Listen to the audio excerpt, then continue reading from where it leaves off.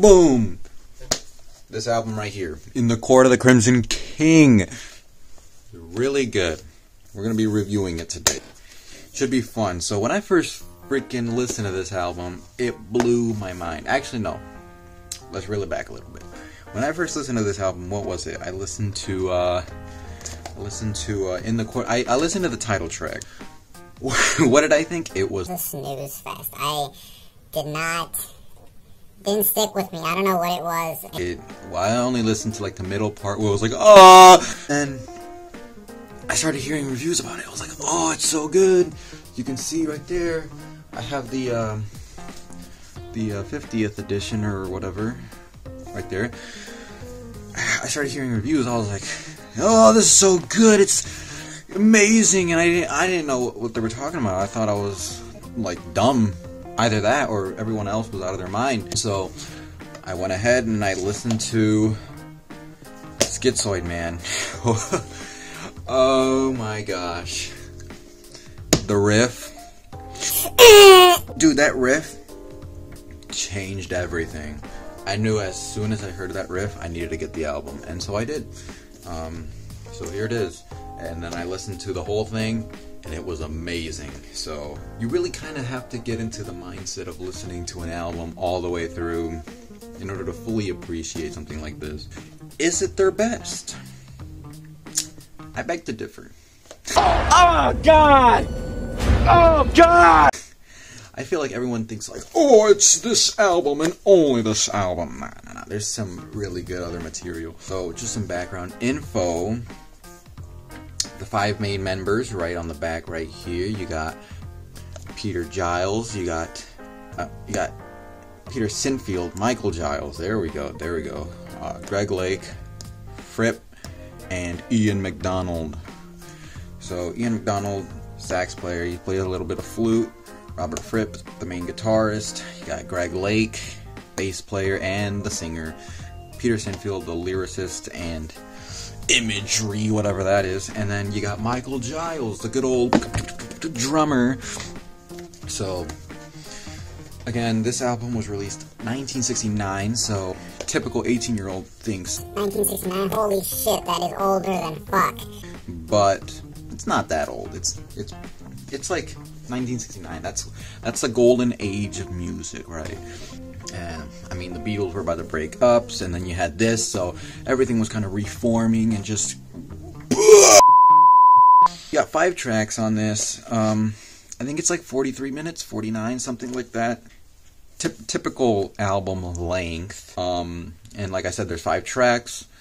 The longest being like, I think it might be Moonchild. I don't know, but we'll talk about the tracks in a minute.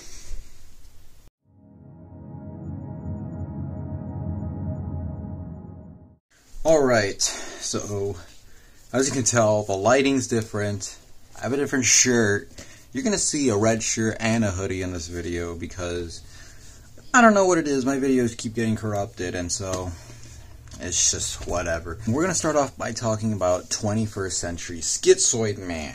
Now, what do I have to say about 21st Century Schizoid Man? It is great. A must listen, like, come on. But what do I like about the song? I really like the lyrics. Peter Sinfield really shining with his lyrics here. Anti-war and just very, very creative with the way he talks about war and how it's not good. Essentially an anti-war song, but I also think the musical component of it really helps convey the message here. And that's from the main riff that's just like super heavy, super like crushing, really, while also being eclectic later on with the sort of the craziness.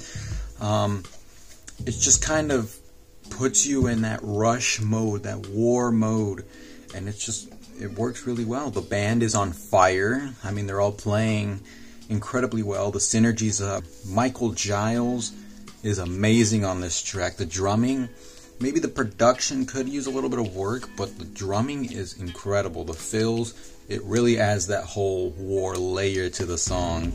And of course, you have Greg Lake's vocals. kind of have that filter that makes it kind of pierce through you like glass. It's just, it works really well with the song. The solo that Fripp plays is really good. It's mysterious. It kind of puts you in a trance, but it's also melodic. It doesn't lose its melodic purpose in the song, so it just works. And then, of course, you have Ian McDonald's crazy sax playing that just goes all over the place and is demented. So you have that. And then finally, you have the quick sort of stop-start point of the song. And that point is just crazy. Like the song is a whole journey, which is why I think it's very strong. It's probably my second favorite song on the album, followed by what we'll talk about later, but it is an incredible song. It's a must listen in their discography, and you should definitely check it out.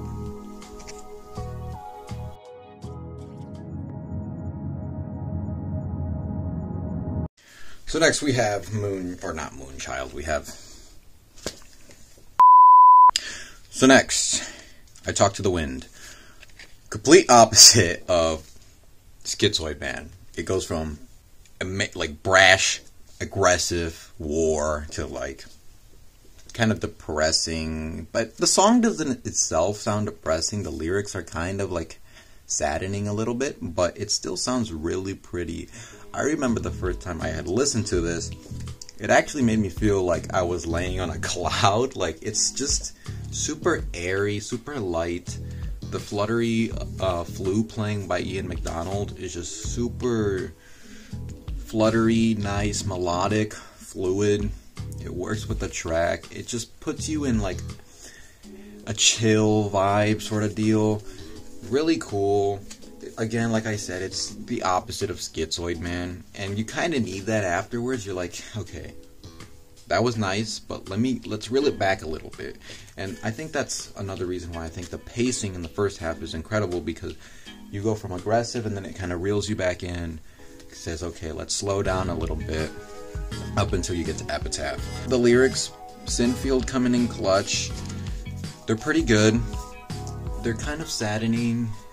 The drumming is perfect. It's not over the top, but it's also creative. It just works with the song. Ian McDonald versus Mel Collins. I think it might be a little too early because Mel Collins isn't even in the band yet, but I think I prefer Ian just because, I mean, in songs like this, he just sounds a lot more melodic, and I feel like with Mel Collins, he kind of plays more sporadically, which in some scenarios works, right? In some scenarios, it's perfectly fine, but you kind of miss that whole like fluttery melodic playing that's just fluid and just works well with Ian McDonald. And I also think Ian McDonald, he played a crucial role in just making this album and arranging it. So I Talk to the Wind, definite recommend. It might not be as good as like Schizoid Man, but it is still very, very good. It's a must listen Crimson song. Next, on to Epitaph.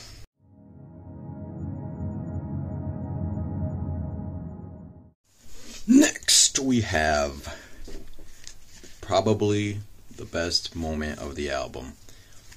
Epitaph. Oh boy, Epitaph.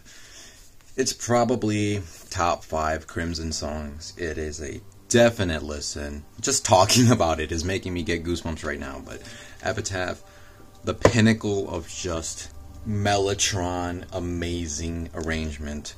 Everything about this album is stunning. Greg Lake's vocals that just soar. Oh my god, it's so good. It's so good. The build up, how you go from like quiet and then it slowly builds up, and then Greg Lake comes in the final part of the album and it's just boom. It literally feels like you're going into the sky, and it's just etherealness, but it also has a really nice melancholic tone to it. Peter Sinfield's probably best lyrics ever, at least with King Crimson, but ever. They are amazing. The whole atmosphere, the whole vibe you get from this song is undescribable. It's pretty lengthy, but it doesn't feel lengthy.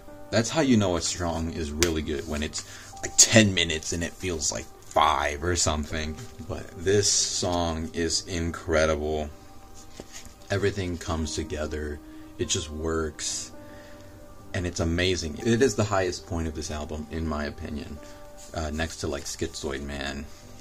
But it kind of ends, like I said, it ends the first half of the album, which I think is incredibly strong.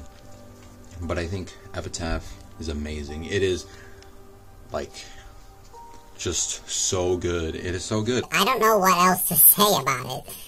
The acoustic guitar playing, it's really cool. I wish that they started playing acoustic, because I know I haven't heard any of the 80s stuff, but I've heard that once the Wet era kind of ends, they kind of don't bring back any more acoustic playing, and I think that's something that's lost with these first early Crim albums. Check it out.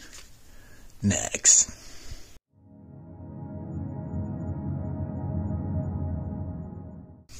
Next track is probably the most controversial track on the album, Moonchild. What is my take on Moonchild?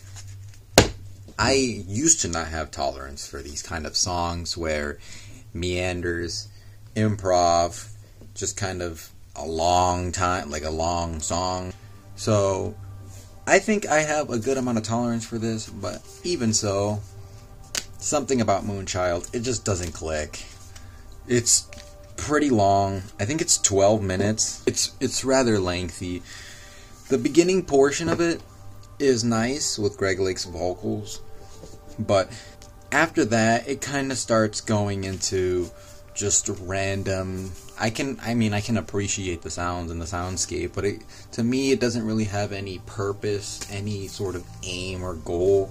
It just kind of goes on. The drumming, it's still there. It just kind of comes and goes. I just think it's too long. It overall just breaks the pace that it built up with Schizoid Man, Talk to the Wind, and Epitaph. It kind of just ruins that. I don't think it's terrible, or on a 1 to 10, with 5 being average. I think it would be about a 5 or a 4. It's not on par with the rest of the material, and it just overall ruins the flow for me of the album. It's just too much. Moonchild, don't not recommend, but I don't recommend either.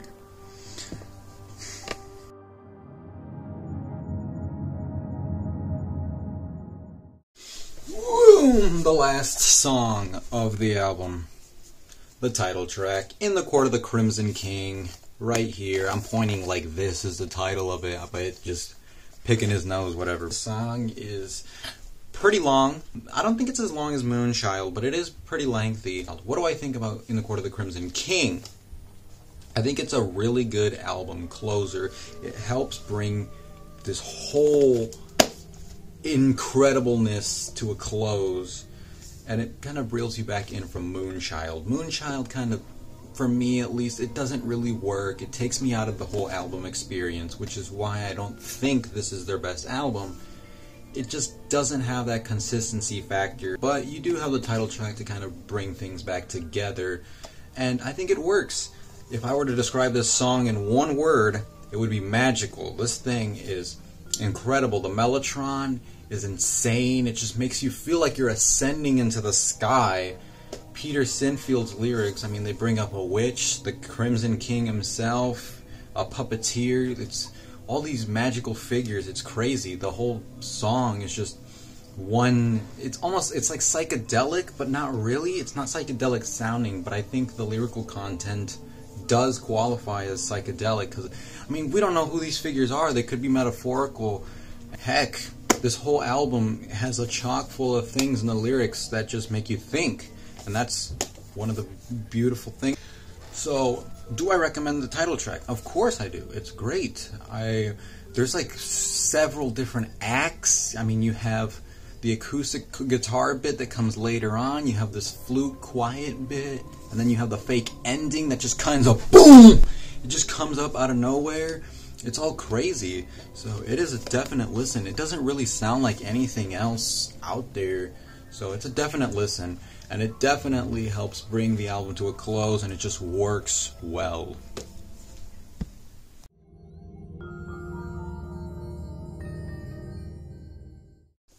So the overall takeaway of this, would I recommend getting this album?